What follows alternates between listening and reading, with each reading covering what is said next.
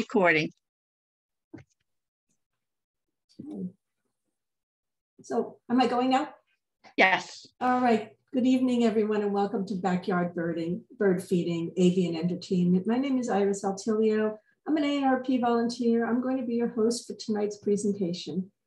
And as you already know, we are recording this event. You will not be seen, though, because your cameras and microphones are disabled. Bev Cotton is working with me. She's another AARP volunteer. She's going to be helping with registration.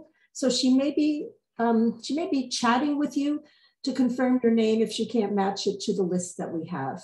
And then Bev and I are also going to be handling the questions. You have the option, of using the Q&A or the chat for your questions, whichever you're most comfortable with. So if you have questions, please put them out there. We will feed them to our presenter throughout the program. We're going to do them at breaks. We're going to do them at breaks in the program that are logical for the most part. What I did want to mention is if you're chatting and you want everyone to see your question or your comment, please make sure that you're chatting to everyone and not just host and panelists. Before we get started, we do have a couple housekeeping items. Well, I already mentioned the chat, so I think I covered our main housekeeping item actually. So now at AARP New Hampshire, we're focused on the health, the financial security, and social connections critical to the well-being of the 50+ in our Granite State. Our work frequently focuses on livable communities. Did you know there's approximately 45 million Americans aged 65 and older? And by 2030, that number is going to reach 73 million Americans. At that point, fully 1 in 5 Americans will be older than 65. And by 2034, the United States, and this is for the first time ever, is going to be a country comprised of more older adults than of children. AARP supports the efforts of neighborhoods, towns, cities, and rural areas to be great places for people of all ages. We believe that communities should provide safe, walkable streets, age-friendly housing and transportation options, access to needed services, and opportunities for residents of all ages to participate in community life. We've been working closely with the nature education opportunities and hope that our collaboration continues to open doors literally for Granite Staters 50 and plus. But what is nature education opportunities? Well, our host and presenter tonight is Kelly Dwyer, and she's the founder of Nature Education Opportunities. She's also an award-winning environmental educator, and she's a certified New Hampshire elementary teacher. She's been creating and delivering engaging programs for audiences of all ages for over 15 years, including one a couple months ago that was really exciting, which is why I'm back today. So as a certified wellness coach, Kelly also brings a great understanding of the numerous benefits of connecting with the natural world to reduce stress, to improve health, and embrace a more mindful approach to life and learning. Kelly, thank you for joining us tonight, for coming back again, and for teaching us how to create impactful, safe, and entertaining backyard bird feeding options. Wow, thank you very much, Iris. That was a lovely, warm introduction. And it's interesting, I'm going to be just sort of showcasing my wellness coaching hat right now. As I open our slide here, we say avian entertainment. Not only will be talking about the entertaining factor that birds can provide, but also sort of that opportunity for you on the other side of the glass to decompress, to sort of have that moment where you can maybe grab a cup of coffee or tea, sit down, take a deep breath. I'm never far from my binoculars, and this is another thing I suggest that folks, if you don't have them, it might be a wonderful holiday gift that you can put on your list for family. And to sit there and really take your eyes off a screen or device and watch what's happening in your backyard bird feeding setup. So it does provide an opportunity to really hone our power of observation and our connection with nature by setting up something like this. So I think it checks a lot of boxes for me. So I will take my wellness coaching hat off and put my naturalist hat on as we go forward. So this is just to give folks an overview of what we'll cover this evening. There's just so much to talk about when it comes to backyard bird feeding, but my goal is to really present a program that gives you a little bit more information, a sense if you're new to this, what to do going forward. If you've been a seasoned backyard bird feeder, maybe some additional information, how you can improve your habitat and address some of those challenges and mitigation strategies to make it a safer, healthier environment for not only the birds, but for you as well. So we'll just spend a moment or two on why birds are around this winter. What are they doing? How have they arrived at this point in the year, and what's been happening months prior? I will go over what I call the avian feeder guests. I tend to present this as the dining options. I use an analogy of a wonderful restaurant. So we'll be kind of coming at it from that point of view. So you can tell I love to eat out and I love to cook. So I can't help but go to that. So I'm going to be showcasing the birds that you should expect to see just very quickly. Many of them you're familiar with. And a good field guide is an essential part too if you're learning about the birds that you have in your neighborhood. And then we'll spend some time on what type of feeders to offer, as well as the food offering. Again, using that restaurant analogy as we get in. And then I think it's really critical to how do we address the safety of our birds, and as well as us as homeowners, and offering this for the birds as well as other animals.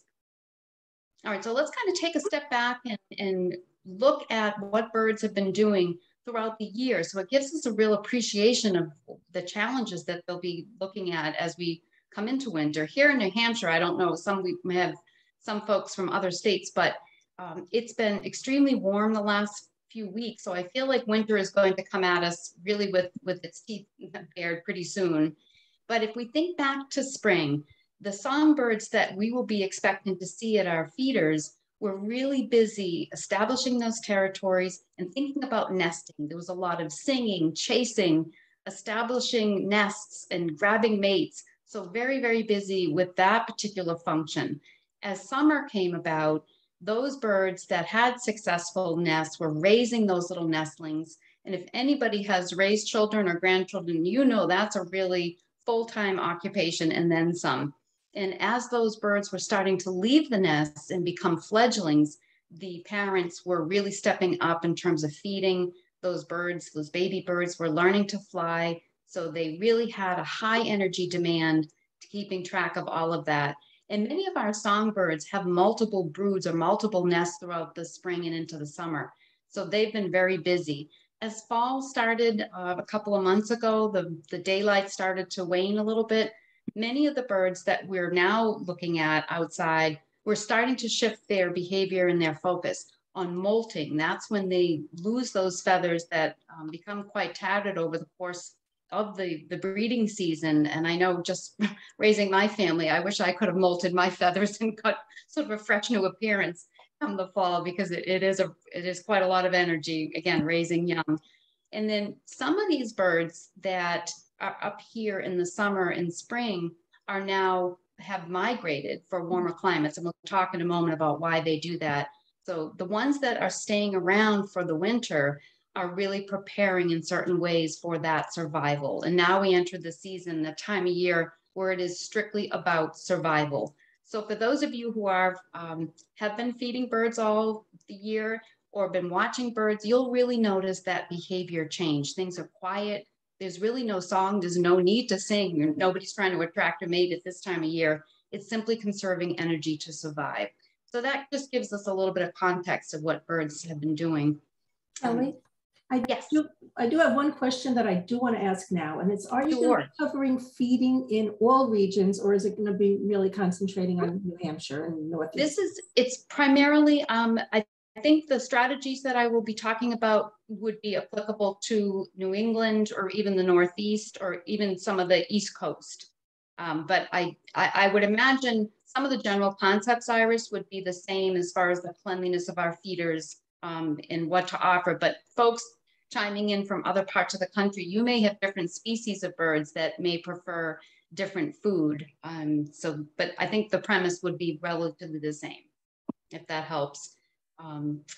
So if we think about migrants versus resident, those birds, like I mentioned, that are now have migrated away for the remainder of the winter. A great example is the ruby-throated hummingbird. So this little bird is quite adapted to the cold that this particular, our region here in the Northeast would present.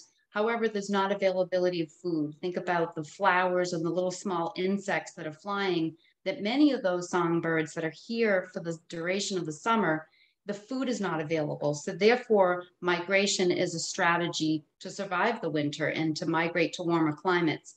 And again, migration is a really serious business. That's a high energy, high challenging time for birds to leave an area and navigate all of the different challenges, weather, buildings, habitat loss. So it's not something that's undertaken lightly. It's necessitated by lack of food. So tonight we'll be focusing really on those birds that we call residents. They were here all year and they're staying through most of the winter here with us. So let's kind of take a look at some of those strategies that birds have adapted to really survive the winter. One of the things that you'll probably notice if you have your feeders up or if you're ready to put them up, this is something you'll see pretty quickly, is this flocking together. Birds almost seem like a bus pulled up and several different species will get off and approach your feeders at different times of the day. And this is great if you have a bird notebook and you want to make some observations of who you're seeing at what time, take track of those patterns. But birds tend to flock together this time of year. There's a lot more harmony with, say, a group of chickadees that are coming to the feeders or other birds with each other because there's not that territory challenge that spring brings to kind of get your own setup ready. So flocking together is a strategy. And this also enables birds to really keep an eye out for predators so that safety in numbers is a strong thing that happens this time of year. Many birds are able to cache or store food. If you see certain birds that are arriving to your feeders and they'll grab a seed and they'll fly off, oftentimes they're caching or storing it for retrieval later. Chickadees are famous for this. Several other birds that we'll talk about have this strategy. So it's almost like the buffet's open and they need to take advantage of the food while it's available. I just want to pause here and make a comment that many of researchers have looked at is offering food through a feeder situation affecting the bird's behavior to find food in the wild. And pretty conclusively, the studies are showing that no, it does not. It's really more for our enjoyment, our entertainment, and our connection with nature, which ultimately leads us to want to preserve habitats and preserve species. So it's really a benefit in that sense to a lot of the birds, but it will not interrupt their natural ability to find food. So if you're taking a vacation and you have no one to fill your feeders, please don't worry about it. There's plenty of food in the natural environment. Another strategy that birds use is called torpor. It's like a hibernation in the sense, but it's a time limited. So they have the ability, particularly on a cold night, to lower their body temperature, lower respiration, lower heart rate, all aimed toward conserving energy. So that's a real critical strategy that they use. Roosting, a lot of these small songbirds, for example, the chickadees and the bluebirds and titmice, will roost together, almost like they kind of get into a nest box or a hole, a cavity in a tree, or even along a branch in an evergreen. And by huddling together, they're conserving warmth. And then the final strategy, there's a lot more research coming out on this one, communication, that it was considered for a long time that birds didn't understand each other's language. And that really has been debunked, that birds, and it makes sense when you think about it, to really survive and be pretty adapted at your environment, you need to understand what's going on. So when that chickadee, for example, has an alarm call to other chickadees, other animals are able to interpret that and understand what that means. So it's a lot of exciting work now being done on bird communication. So these are some of the general strategies that birds use, again, to try to get through the winter, because this is the most challenging time. And if you think about a species maintaining its numbers, a bird just needs to replicate or reproduce itself over the course of its lifespan for species populations to remain stable. But it's a challenging time. About 80% of birds that were hatched this year, young birds, do not make it into next spring. So it's a high mortality time for many of the birds that stay around here. Okay, so now what we're going to do, as I mentioned, there's a lot of guests that will arrive at your restaurant. So I just want to point out the species profile we'll go through. Many of them are familiar to you. If you are from other parts of the country, I apologize. They may be some that are sort of throughout the US, but these are ones primarily that we would see east of the Rocky Mountains. And so the black-capped chickadee is many people's favorite. It's a little acrobatic bird that's quite curious. And I read recently that chickadees are able to deliberately have certain neurons die off in the fall in their brain to create more space and capacity for different neurons to grow, to study changes to their environment, their habitat, and flock communication. So again, chickadees have that other adaptation, and I don't know if it applies to other birds. I suspect it probably does. Tufted titmouse. This is a wonderful bird that has expanded its range northward from further south in the US over the last 50 years. It's beautiful, big black eye. That's kind of a fun little bird to have around. You can see that its crest, and that crest is used for communication. So if you notice, and again, it's fun to be observing things at your feeders. If the titmouse crest is down, it can be a sign of deference to another bird, or it can also be a sign of almost like pre-aggression. So keep an eye on what happens with the titmouse's tuft at your feeders. White-breasted nuthatch. This is a dear little bird that is able to navigate up and down the tree, a vertical surface, quite adeptly. And I love the look of the nuthatch because it almost looks like it's painted. And you very rarely do you see the ruffled feathers of a nuthatch. A fun little bird that's quite curious. And nuthatch are notorious for taking a black oil sunflower seed and sticking it underneath a shingle or your roof, or if you can watch them, really kind of hide it in the crevice of bark. So they're ones to keep an eye on when they leave your feeder with a seed. Where do they go and what are they doing? Again, the binoculars come in handy for that. Blue jays. Blue jays are members of the corvid family, which includes ravens, crows, and they're the smallest group of the corvids. Highly intelligent birds. So blue jays are really masters of the feeder situation. They're able to mimic a hawk because it's almost their problem solving. If they see a lot of birds at the feeders, they can mimic a hawk, which initially would clear the feeders. Birds think that there's an avian predator about. So keep an eye on this behavior. If you suddenly hear what appears to be a hawk noise, and then the feeders clear and a blue jay swoops in, it was the blue jay mimicking the hawk. So again, incredible advantage, but quickly birds sort of catch on to what's going on. Blue jays are able to cache or store acorns and seeds in what's called a gull or pouch. It's very similar flap of skin to, like, say, a pelican. So keep an eye on your blue jays. I've seen them have probably, I would say, maybe a quarter a cup of seed to a third a cup of black oil sunflower seeds in their pouch. It almost looks like they have a big swollen throat by the time they're done and fly off.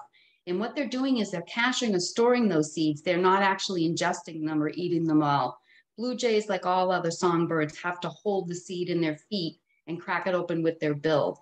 So I would love to know where they're going with all my seeds. I think there's probably 40 pounds out somewhere in the woods just from the blue jays the last week.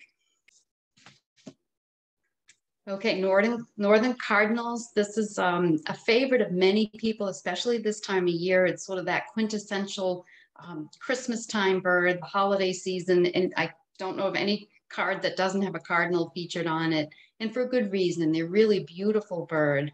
The female on the left has more of that coffee colored drab camouflage color, which is very important for protecting her and the young on the nest. The male, really quite bright red. The coloration of the male's feathers, the vibrancy of the red depends on his diet. So as they get into spring, it would really signal if there's a bright, gorgeous red cardinal that that bird is able to supply a potential mate and young with a really reliable food source. So it's an advertisement for that particular male. Cardinals are those species that are typically the very first ones to your feeders and the last ones to leave at dusk. I've seen them where the light is just so low, you can tell them only by their silhouette. So they're quite loyal to feeders. Again, in other species, just like some of the other ones we've talked about that have expanded their range northward within the last 50 or 70 years. Okay, the goldfinch. This dear little bird is smaller than a chickadee, and when I worked at Audubon for years, I used to get a lot of calls about, I see this strange little bird. It looks like it could be a goldfinch shape, but it's not yellow. Well, what happens is goldfinch is one of those unusual birds that has a second molt of its plumage. It loses those sort of tattered feathers of parenting that we talked about in the fall, but then it will actually grow these beautiful yellow feathers and change into its summer plumage. You can see the male. These are both males, by the way, these both photos. So that male on the right would be one as we come into probably into April. And ironically, the goldfinch is one of the latest songbirds to nest. It times its nesting for the thistledown to line its nest. So it's usually until late July here in New Hampshire before the goldfinch even starts to set up a nesting site. But goldfinch are really lovely little birds to come to your feeders. Oftentimes there's a whole flock of them. So it's fun to see them. And when I did the program back a couple of months ago about autumn wonders, what we can do to increase our habitat naturally in our yard by leaving your seed heads up of all of your perennials and maybe even some of your wildflowers. Goldfinch are those species that will come and just absolutely be excited to see the echinacea or the conehead flowers, the seed heads with their thin little bills. They're able to get in there and dine quite easily. Okay, red-bellied woodpecker, again, another species that our grandparents and even our parents may not have seen because it's expanded its range northward more recently than some of the other birds we talked about. But woodpeckers have a special adaptation on their feet. They have 4 toes like all other songbirds, and they have, it's called zygodactyl. So there's your cocktail party word to ask people, do you know what zygodactyl is? It's the ability for 2 toes up and 2 toes down. So they have really good sturdy balance as they go up and down a vertical surface. So all woodpeckers have that ability to have zygodactyl feet. So the female is on the left. She does not have the complete red head like the male on the right. All right, housefinch. Housefinch, for those of you who may be kind of calling in from the western part of the country, this is a more native species for you. We have housefinch that were introduced from around the 1940s. There were a lot of pet shops that were selling these illegally. And so they had to suddenly, before they were investigated, open the doors, open the cages, and out went the housefinch that had been taken from the West. So they were released, I won't say accidentally because it was deliberate, but what happened is they really proliferated. And now we have housefinch that are here. Unfortunately, they are the ones that are more susceptible to several diseases that we'll talk about in a little bit because they're not so much a native species here, and they've had a lot of low diversity in terms of their genetics. So they used to call them the Hollywood finch, apparently back before 1940s. So you will see most likely house finch on your feeders. And you will also hopefully see our state bird here in New Hampshire, the purple finch.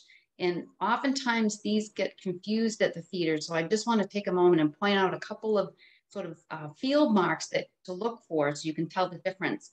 So let's start with the purple finch. You can see the male on the left looks like, in my mind, that he was dipped in raspberry juice. And the female, which is more drab and muted, as some of our female birds are, but she looks like she has a little bit more streaking. And also a key for her is this white eyebrow stripe. It looks like someone took an eraser and erased those beige feathers around her eye, as well as her tail. If you look at the end of her tail, it's quite notched, as opposed to the house finch. If we kind of take a look at the male, he really only has that reddish coloration around his head and the very beginning of his chest. The female of the house finch is quite muted. There's really not prominent streaking in her, and she does not have that eyebrow stripe, and her tail looks more rounded or even blunt compared to the purple finch. So keep an eye out for these birds at your feeders. Bluebirds. This really gets a lot of people excited now that the bluebird population, at least here in the Northeast, is increasing. They were They're a native species, obviously, that were really dependent on a lot of fields that were as a result of the agricultural past here in New Hampshire. And as things became more forested, their habitat shrunk. They depend on other species to excavate a nest cavity, like a abandoned woodpecker nest. They're cavity nesters, but there's been competition with several introduced species, we'll talk in a moment, that have really brought the bluebird numbers down. But because so many people love them and have been putting up nest boxes or bluebird nest trails, the success rate has been really phenomenal, and their numbers are increasing quite rapidly, which is a good thing. But bluebirds are a member of the thrush family. They're a cousin of the robin. So if you kind of look at that profile, you see that it does look like a little robin with that really prominent big belly that robins have, as well as that white eye ring around the female on the left. So bluebirds are somewhat partial migrants. If they can find food in the form of berries or even suet or mealworms at feeders, they will stay around. If not, they, like robins, they will migrate sort of partially down to more the mid-Atlantic. So for those of you who might be in the mid-Atlantic states, you may see a lot of bluebirds that we have here in the summertime. Okay, Carolina wren is one of the most recent birds, again, to expand its range from the south. Carolina wrens, unfortunately, really severe winters here in the Northeast will sort of knock the numbers back. I don't think they're quite as adapted yet to some of the harsher conditions that folks here in the Northeast can face. But these are really, probably in my mind, the most inquisitive little birds. They're always found pecking around the foundation, in and out of any type of shed opening that you have. So just be careful. I had a situation where I have a glass room off my house, and a few months ago I had Carolina wrens around, and I left the slider door just cracked for a moment when I ran inside to answer the phone. And luckily I had shut the slider door to the house, because when I looked back out, there was a wren that was in my room, because again, they're very nosy. So just beware. You can't trust a little crack in a door or window if you have wrens around. But they are really quite fun. Their song is beautiful. And if you do happen to have any of those sort of woven grass nest balls with a little opening, they will often use those to roost at night, particularly in the winter. So it's kind of an idea to put those out, and you might entice a Carolina wren to stay in there for the evening. Okay, when I mentioned with the bluebirds how they were threatened by an introduced species, house sparrows, or actually the weaver finch, they are from England. They're not native here to North America. They were introduced in the mid-1800s, and they are quite adapted, quite aggressive, and really intelligent birds in the sense of they've done quite well. So they do threaten their competition for a lot of the cavity nesters, like the bluebirds, the chickadees, the titmice. If you do happen to have house sparrows that really are becoming quite a problem in your feeder situation, they tend to be a little bit more urban, but certainly out in more suburban communities we can experience them. It might be an idea just to take your feeders in for a bit and see if they kind of disperse and go somewhere else. Same thing with the European starling. Obviously, just by the nature of its name, we know that it's not a native species here. Starlings come in these huge gregarious flocks, and I don't think there's any flock that flies as beautiful synchronized flight as a starling. I know they can become quite problematic at airports. Often airports will have hawks that are there that will deter them, because they can really wreak havoc with airplane jet engines. So starlings, for the most part, stay in an urban area, but I have about 2,000 acres of conservation land, and every January and February I am overrun by a flock of starlings for a couple of week period of time, and I just take my feeders in. So you never know where they'll show up. Okay, mourning dove is a cousin of the pigeon. You can see their behavior is somewhat pigeon-like, rock dove. But mourning doves tend to be ground feeders, and I find them personally kind of fun to watch, because they do mate for life. So they come in these flocks in the wintertime. I was watching a flock out in my yard before we got on the program this evening, and there was 20 mourning doves I counted, and it was interesting. It was like a bell went off. There was one group I could count 8 quickly that flew in one direction, and then the other ones were staged, and they flew in another direction to roost for the night. And there were two left, this pair, I'm assuming they were a pair, and almost like they looked at each other as if, I don't know, do you think it's time to go? And then they take off, they fly very quickly. And the noise that they make when they fly, it's not a vocalization. It sounds like it's actually a stiff flight feather, that because they do fly so rapidly, wind whistles over that feather and makes that noise. So they're personally one of my favorites, but they can really kind of cause a lot of angst among other birders. Downy woodpeckers, a common little backyard bird that we find here that do love to roost in nest boxes at night. So if you do have nest boxes in your property, make sure they're cleaned out, and then you probably will be able to attract a downy woodpecker to nest.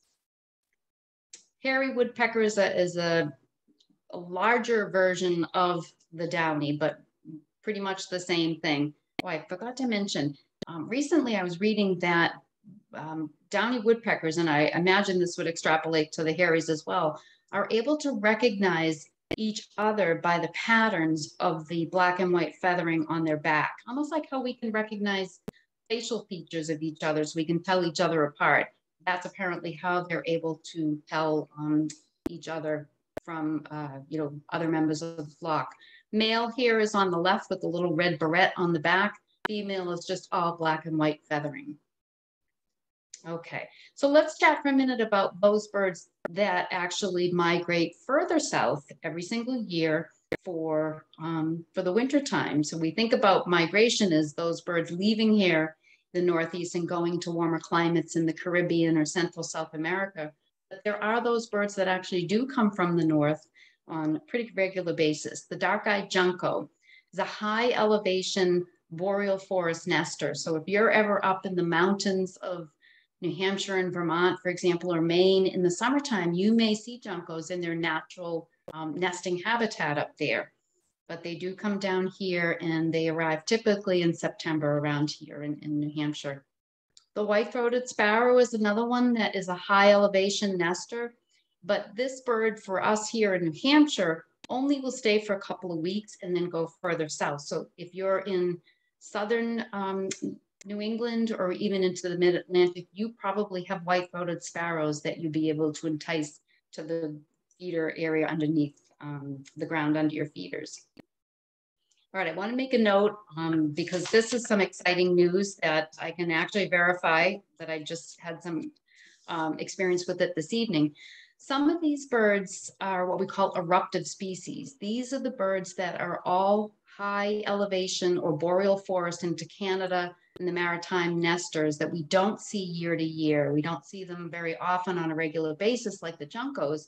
They're eruptive, so certain conditions need to be in play for them to actually move further south for the winter looking for food. And there's a group that's called the Finch Research Network that looks at all of the food sources, like the ash crop, the cedar crop, and some of the other hemlock forests up in Canada to see what the mast crop or the seed crop looks like. And they can make predictions based on if it's a poor year, that would obviously drive birds further south looking for food.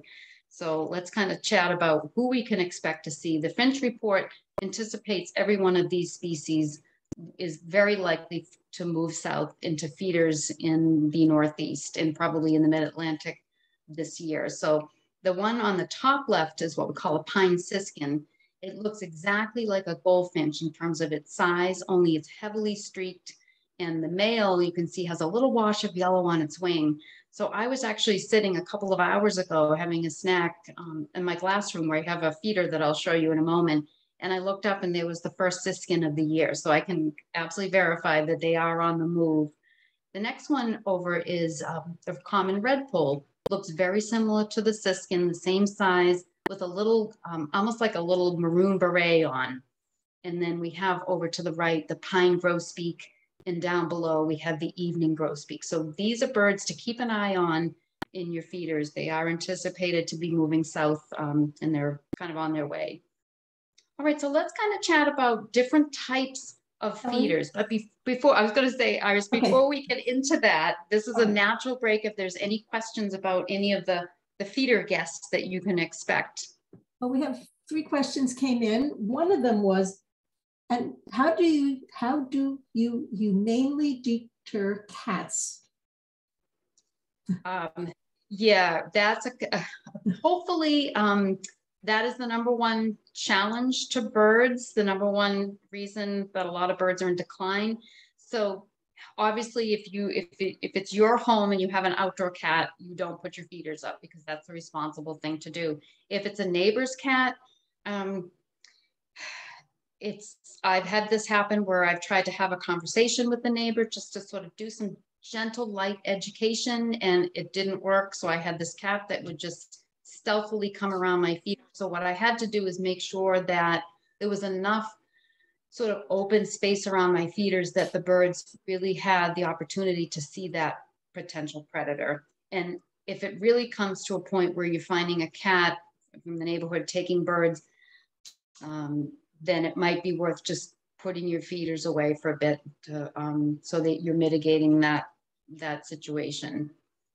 Okay, thank you. We have Linda said she was told that the balls that you mentioned are not good for the birds because they can get their claws caught and even break their legs. The what aren't good for the birds? The nesting balls you mentioned. Oh, BALLS balls. Okay.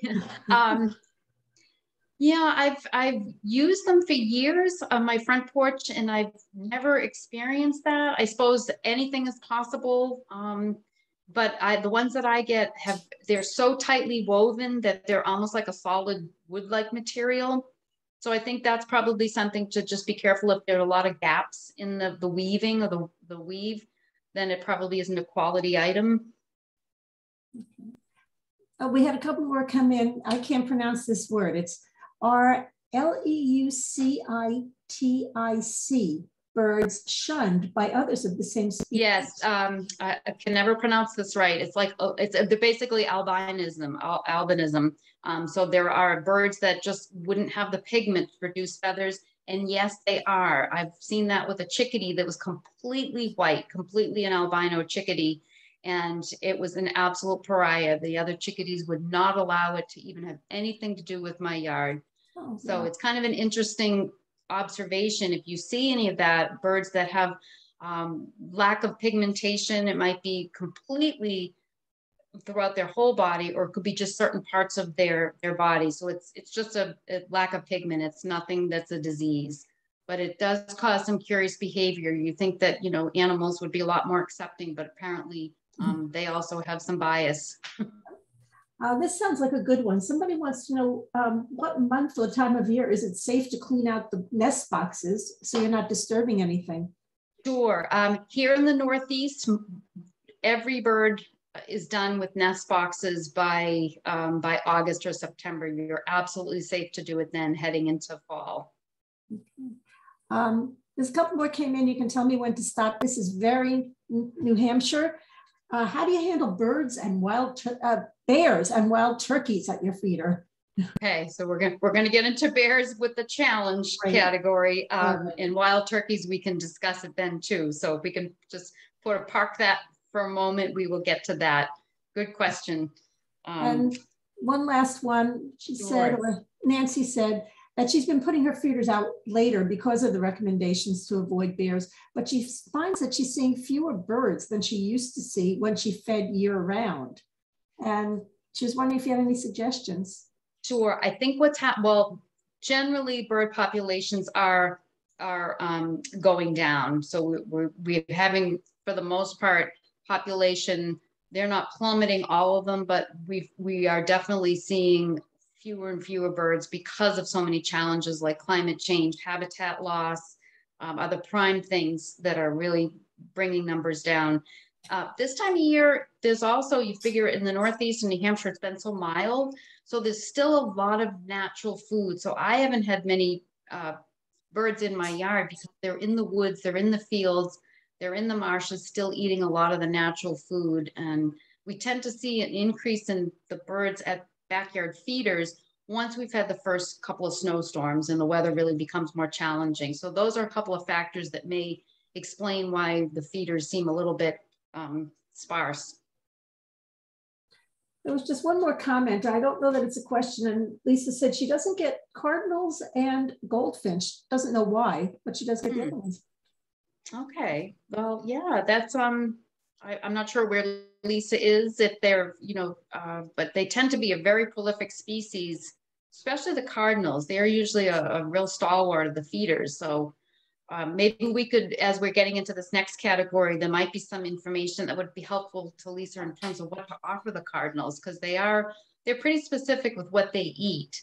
So on that note, I think I'll kind of launch into, like I mentioned before, looking at this in terms of as a restaurant. So if you think about a wonderful restaurant offering a lot of different types of seating, and as well as a variety of a menu. So one of the best feeder options that I've had good luck with is what we call platform feeders. The one on the left, you can see it's more of one that would hang from a pole, as opposed to the one on the right is a pole mount. So it's a threaded screw underneath that keeps it secured. But a platform feeder, the benefit of this type of feeder is you can offer a variety of foods, on the platform. So you could mix maybe chunks of suet with black oil sunflower seed. And it's great for those birds like the cardinals that I call them the booth seaters. They like to be seated and sit there for a while and dine, where other birds are more of the takeout, grab and go. Like, for example, the titmouse in that left-hand picture would stop, get a seed, and off it would go. So this offers a nice variety of food as well as seating, the platform feeder. Tube feeders, on the other hand, are more specialized. So they also can specialize in what type of food that's offered, depending on the structure of the port of the openings. So for example, the one in the middle is what we would really be using to entice the goldfinch. So to Lisa's point, maybe something like this would entice goldfinch, because they are around. If you're in the Northeast, we definitely have goldfinch around. And this was filled with Niger thistle. So it's really hard to even see the port of the little opening, because there's a small little slit that the bird would stick its thin bill in to grab one of those tiny seeds. So that's one strategy, Lisa, to think about, maybe to entice the goldfinch. So tube feeders are nice because another thing that you can do if you're being plagued with the house sparrows or other larger birds that are sort of overtaking your feeders, and you want to really bring in those smaller finch, you can actually cut the post down a little bit with either a hacksaw. I've had to do this and make it so that the post is actually closer or shorter to the tube, so that some of the larger birds aren't able to get a good perch. So there's a benefit to try to narrow down who actually is coming to the tube feeder. Suet feeders are a really popular option. Many of them are wire material covered with a plastic or rubber coating to kind of protect it from rusting. So it's a safety issue as well for the birds. It's a way to keep that material from becoming a health hazard. Suet feeders are nice because anytime you get those sort of prefab suet cakes, you can get them, local grocery stores even, or any of your garden centers, you can get a whole package of them, and they're easy to just pop right in the feeder. So I like those for ease. But suet feeders attract actually a wide variety of birds. We think of them for primarily woodpeckers, but I've seen my bluebirds, they adore my suet feeders, especially if it kind of caps the top. They don't have the ability to really cling as well to the side like a woodpecker, but they sit right there and they will eat the suet. Suet, of course, being beef fat, it's an extremely high energy, high protein source of food. It's really relished by quite a few birds, especially as we get into these cold winter months where, again, keeping those energy demands met is critical. This is the type of feeder I was referring to before when I said I saw the pine siskin. It's a window mount feeder, so they're great. They're typically made of a plexiglass material, which makes them very easy to clean. And we'll talk about cleaning strategies in a moment. They suction cup right on the window, so that the beauty of it is the birds become used to you for the most part. I have this one that's on the left, and it's nice because I can offer different types of seed. I can put one type of seed on sort of the left little compartment and something different on the right. But they're fun. I have one on my kitchen window, so it kind of explains why I have water everywhere when I'm washing dishes, because I'm usually glued to who's out on the feeder. they come in all different sizes. You can get small little ones, or you can get the bigger size with several different compartments. Okay, so we think about ways to offer the best selection of food to entice the biggest or the most variety of birds to your feeders. Again, to think about that restaurant analogy, if you have a full service menu, you tend to attract more patrons.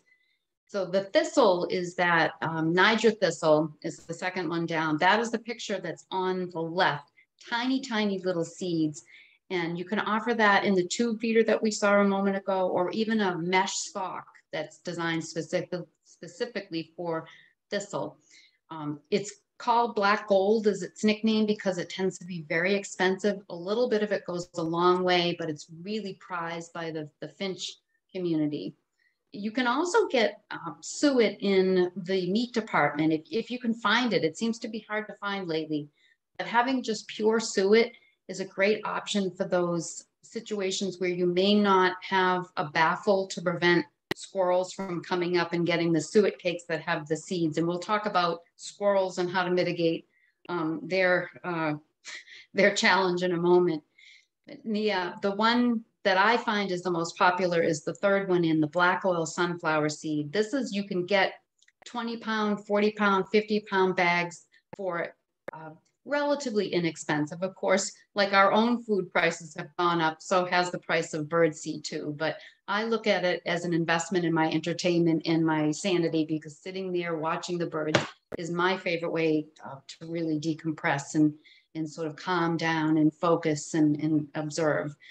So black oil is a great thing to offer. Many birds really love this, so it's probably the most popular if you want to attract the widest variety of birds. I think black oil is the way to go. And then millet, this one on the top right is a seed. And I know I've used it in different baking things that I've done. I can get it at a bulk in bulk bags at my local garden center, and that's a favorite of the juncos. So after I shovel out the feeders in the wintertime, for example, I put a whole cup full of millet out and the juncos are right there. And also the mourning doves love it, and any of your other ground feeders. Okay, attracting bluebirds. I just have to do a quick little note on this because to me it's just one of my most special things that's happened.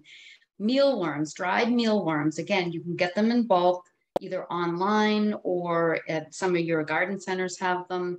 And bluebirds, they can't resist mealworms, and they tend to be a little bit expensive. So if you're offering mealworms for bluebirds, I would recommend that you get a special feeder. It's like a domed plexiglass feeder, and the one that's featured here in the center photo, it has a thread at that post, so you're able to bring the dome down a little bit. And this is what finally saved me, because the blue jays were consuming probably $1 worth of mealworms every pass at the feeder when I had them on the platform.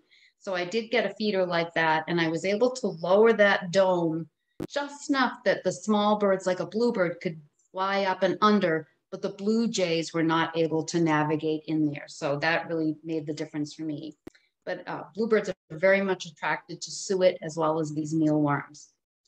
Okay, just a quick little note about leaving, again, your seed heads for the birds, because this is, of course, the natural food source for many of these birds that we're looking at. And it's winter interest for your gardens. It's increasing the ecological value, and it's just fun to see who comes to the seed heads that you leave.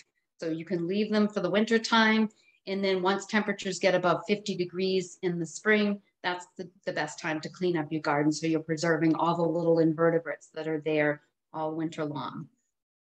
Okay, another thing to think about, we talked a lot about food and how to offer food the best way. But without fresh water, your yard isn't just as enticing as it can be. Think about when we have those bitter cold temperatures and things are frozen and it may not be snow available. Birds need water every day.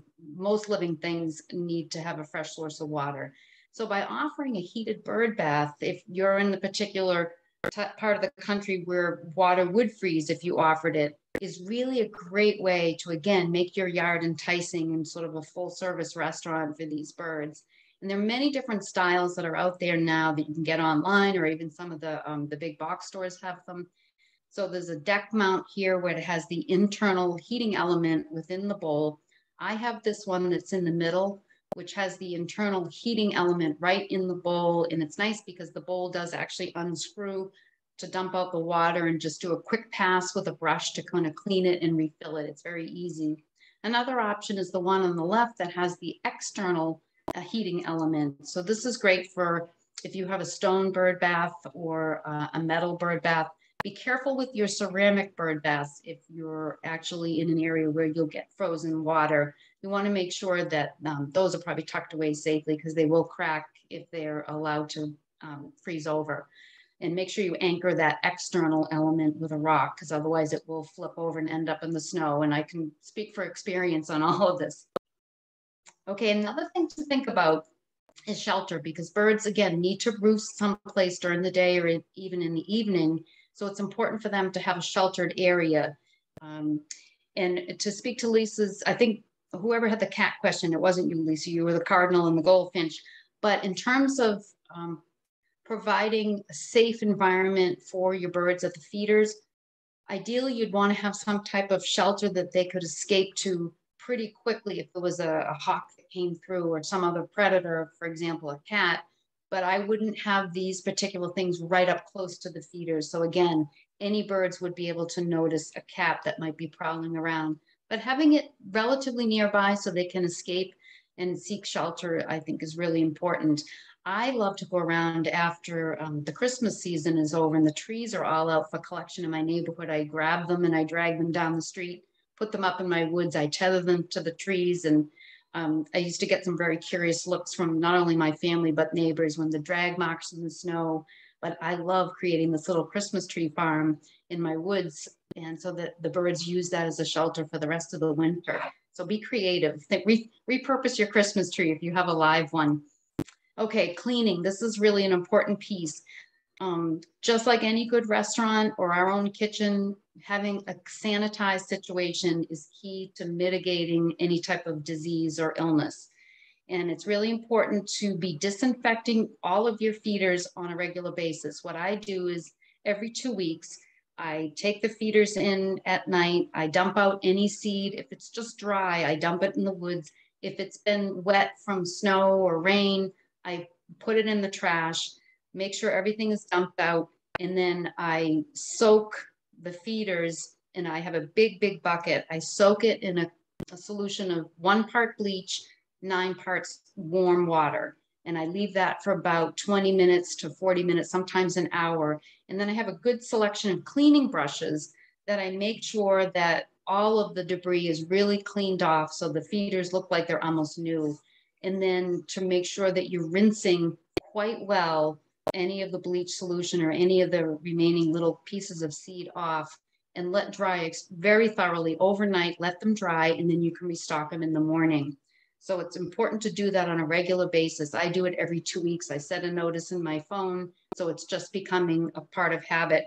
And the other thing that's important too is to rake underneath your feeders so that any of the droppings, you're periodically raking the discarded seed where some of the birds may be actually congregating. Take that and put it in the trash bag. I have a special rake and a dustpan and brush, so I'm cleaning up underneath the feeders so that I'm providing the most sanitized situation that I can. Okay, in terms of disease, the house finch, as I mentioned earlier, were not originally from the east part of this country. And so that low genetic diversity that they have, it makes them very susceptible to disease. And there's one disease that just be on the lookout for this. It's called the avian conjunctivitis. It's actually a respiratory disease, but what it does is it affects the eyes of the bird so that they become swollen and crusty, and it can, in severe instances, lead to blindness. Some birds do recover, but it makes them more susceptible to predation. If you do happen to notice birds, particularly the house finch, that look like this at your feeders, the best thing to do is to immediately take your feeders down, discard any of the seed, and disinfect your feeders just like you normally would do on your 2-week rotation, and leave the feeders in for about a week. And hopefully that the ill bird will probably succumb to the natural elements or predation, and just keep a lookout. And you can report it to local authorities too, because they are interested in tracking this, particularly like Cornell Lab of Ornithology or any of our wildlife agencies within the state. Okay, challenges, squirrels. I've been outwitted by so many squirrels. I question, do I even have an IQ as high as a squirrel? They can be extremely frustrating. Squirrels have an incredible sense of smell and determination, like nobody's business. The best thing to do with squirrels is to, I'm going to flip to this slide, is to use a baffle. A baffle is that metal, it's like either a pie plate or some type of barrier on a pole, so a squirrel is not able to get up and access your feeders. So definitely I would recommend that. The other thing to consider is that squirrels are able to jump. So you need to make sure that you have probably a 7-foot circumference of jump-free space around your feeders. So take a look at any branches. Do you have a picnic table? Do you have something that is a launch point? So if you're new to putting up a feeder situation, kind of do some surveillance before you really anchor a pole into the ground. But baffles are really incredibly effective.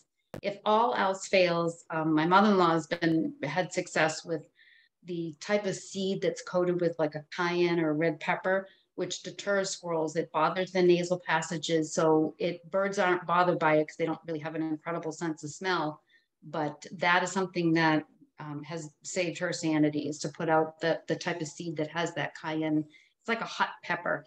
There's lots of varieties you can find online or even at your local garden centers. But baffles are really the only thing that work, in my opinion, with squirrels.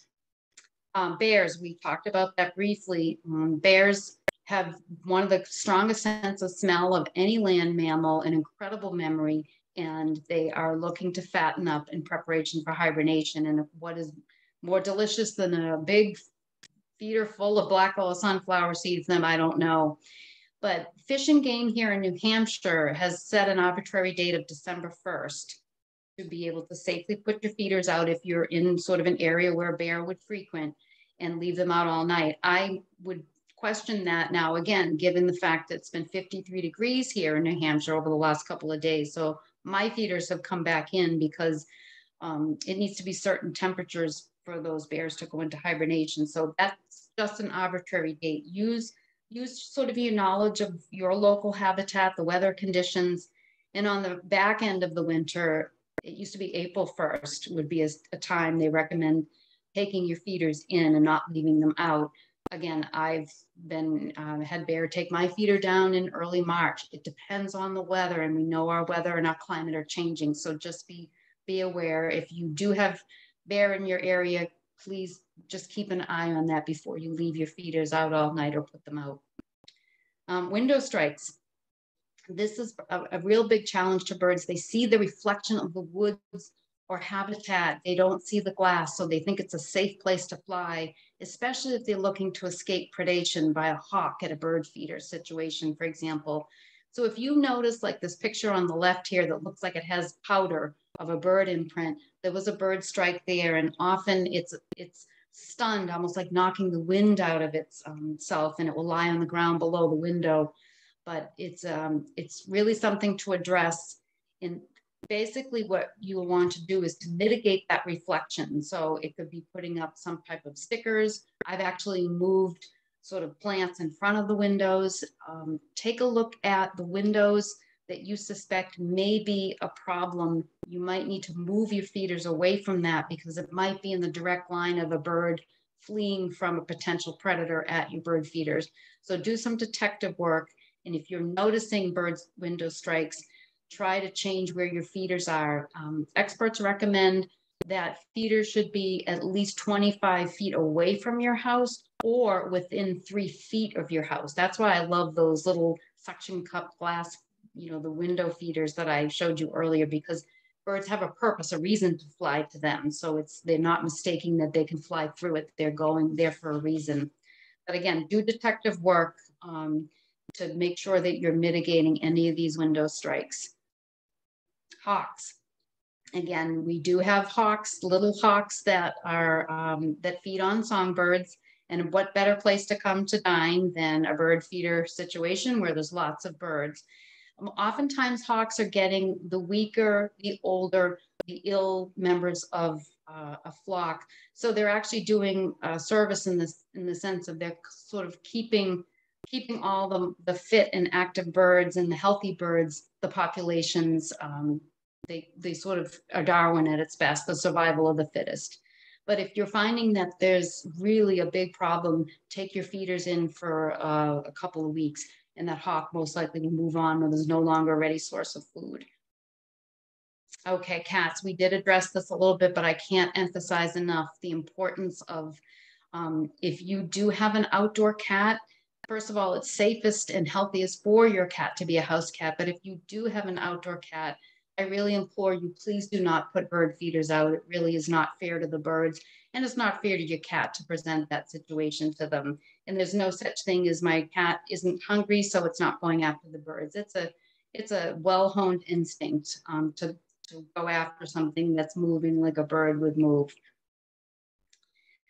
So I really encourage you to make bird feeding something that you enjoy, that brings you a sense of calm and peace, and really gives you an opportunity to get away from the devices, put your phone down. If you're someone like me that oftentimes has to be on a laptop for work, this is a great way to stretch your eyes from a screen to something outside in nature. I oftentimes will grab a cup of coffee, bundle up, and sit on a camp chair away from my feeders. So I'm outside hearing the birds and enjoying the fresh air in that respect. So I hope that you enjoyed this tonight. You got a few little pieces of information or nuggets to make your bird feeding situation more successful.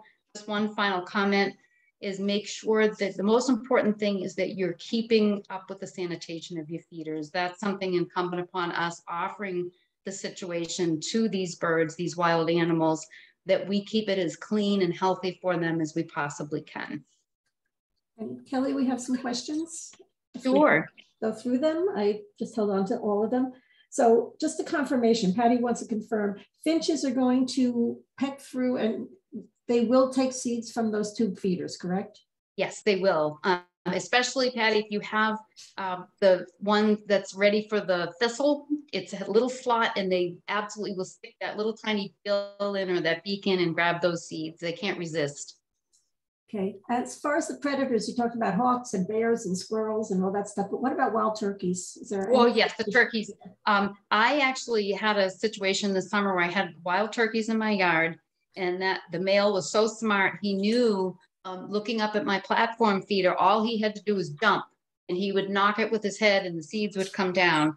So again, I felt like I'm outwitted by a squirrel, now a wild turkey. So I did take the feeders in for a bit and the turkeys actually moved on into the woods. Another thing you can do to mitigate turkeys visiting is to make sure you're actually raking up any of the fallen seed on the ground, so it's less enticing for them. Okay, we had a question about, are there plants that you can plant to attract marsh birds? Marsh birds, probably cattails and any of the sedges that would be native for your area. So that would be great to consult your state cooperative extension or a state university that would do that type of planting. I know here, for example, in New Hampshire, we have University of New Hampshire, the cooperative extension, but there's lots of resources by geographic region on where to get native plants for different purposes of feeding wildlife. Somebody had asked, what can we do to help migrating birds? A couple of things. One of them is really something you wouldn't think of, and it goes in your coffee mug. By purchasing bird or shade grown coffee is one of the best things that we can do, that passive role, because those are coffee plantations that are actually preserving the shade habitat that our migrating songbirds are going to spend the winter in. So the power of your pocketbook, purchasing shade grown coffee, bird-friendly shade-grown coffee is a huge thing you can do. Another thing is to try to keep those windows that might be a window strike situation as mitigated as possible. is a thing that you can do. Migrating birds oftentimes are migrating in low light times in early morning or late afternoon, where the reflection, the time that they're migrating, is the strongest. So any of those windows that have been a problem in the past, see to make sure that they have decals and some type of interruption to them. Okay. Maria wanted to know, does the cayenne, even though they don't smell it, does it affect the bird's metabolism? That's a really good question. I don't know conclusively if it does or doesn't. I suspect it wouldn't, because I know there's been a lot of research on that, but I don't know a confirmed answer on that. Somebody wants to know, oh, sorry, do you have a blog or social media site where they can follow all your information? And I do. I don't know if that's something that I'll defer to Mary. I have that on the next slide that I have. So I know with my relationship with the AARP, I'm here as someone working with AARP, not really to promote my own business. So you can Google me at natureeducationopportunities.com, and then we'll leave it at that. Okay. Couple more. First of all, Sure. somebody said, why do we see a lot of birds sometimes eating and eating and eating, and then we don't see them for days? Where do they go? They basically are enjoying the wild food in the woods and the fields. And again, weather determines a lot of those patterns. If it's going to be a rainy, snowy, awful day, the birds will take the path of least resistance and visit our feeders. Mm-hmm. Okay. And somebody asked about the feed, saying the basic mix of birdseed that we see in the stores, you know, like the dollar stores or whatever, even, you know, Home Depot, does that have a lot of filler? Is it not our best choice? Yeah, that's the thing. Like any of those sort of blends, wild food blend, it has a lot of what we call the red millet, which not even the mourning doves, which are really an incredible ground feeder, will eat. So it's best, I think, to buy the pure black oil sunflower seed, pure millet, and make your own mix. Those do have a lot of filler. That's an excellent point. And you could have a lot of discarded seed that just sits, and it can be a potential breeding ground for bacteria or disease. I found when I use the mixes, the birds, if they don't like stuff, they just throw it on the ground, like you said. And I must have had a half to an inch of thistle on my ground, because they just didn't like that stuff. Right. You talked about the house finch and the purple finch, but somebody kind of wants to know, what is the difference besides their coloring? Different species in different geographic range. Like the house finch, again, was a species that is native to the western part of the state, was introduced by being let go from pet shops here. And the purple finch is a bird that is native to the Northeast. It's a state bird of New Hampshire. So different species, but both beautiful songs. Okay, two last things, and then we can wrap it up, I think, because I seem to be getting most of my questions answered. Carol said she'd love a follow-up for questions, changes, observations. In other words, she wants you to come back, I think, and talk about this some more. So that's not something I don't think that you can answer, except that you'd be willing, but Mary, maybe we could put that on the list.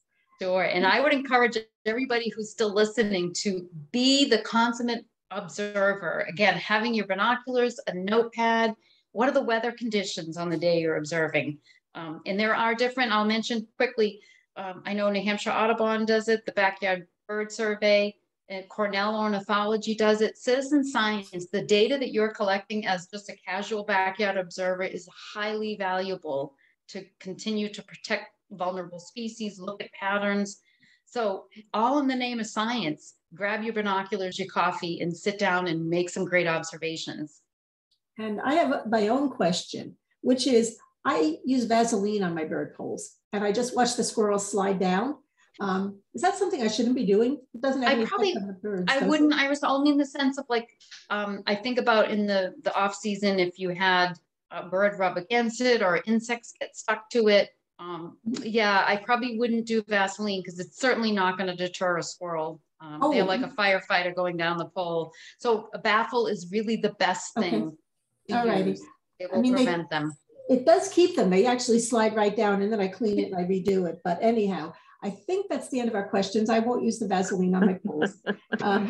Kelly, Thank you for sharing your time and expertise with us though tonight. It's been, Deb, do you have a question? No, I was just going to say, when you buy, if you buy like an angel food cake in a bakery in the store, and that cover, the top part of that, yeah, you can poke a hole in that and use it as a baffle, and they work pretty well. Oh, that's ingenuity, Yankee ingenuity, and the price is right. Yeah, it sure is. And Pamela says she connects a slinky to her pole. I'm not sure how that works, but she says it works really well. But I guess the squirrel winds up going like this, you know. Then they have the ones that have the battery operated thing that spins when a squirrel gets on them too. It is. I mean, squirrels are they're the #1 source of enjoyment and source of irritation at the feeders, because again, I've been outwitted by so many of them. It's embarrassing to even admit it, but the baffle situation has been my savior. Alrighty. Well, you're getting lots of hands and love and hearts and all that. Well, thank you, everyone. It's exciting to have this kind of enthusiasm for this topic. Yeah. Birds are wonderful. They're a great hook to connect with nature. So let me wrap us up then. Again, thank you for being here with us tonight, coming back again. We really appreciate it. We really learned so much tonight. Our audience, thank you for joining us. We hope that you did learn, that you enjoyed this presentation, and that you create a safe and fun place for your birds in your backyard, and that this information you'll share with others and it'll be valuable to you. Be sure to check out our website, aarp.org/nh, and you can find out other programs, virtual programs, in-person programs. And we have a couple shred-a-thons coming up. And we also, we're gonna have another virtual chat with Kelly in February about animal romance, just as the time is getting ready for them animals to start returning to the spring. So anyway, thank you again. Be well, be careful, and we'll see you hopefully at more AARP presentations. Oh, Happy holidays, everyone. Mary. When will this video be posted? In a couple days? Yes. So the video will be posted in a couple days. Okay. Good night, everybody. Good night, everyone. Thank you. Good night. Thank you, Kelly.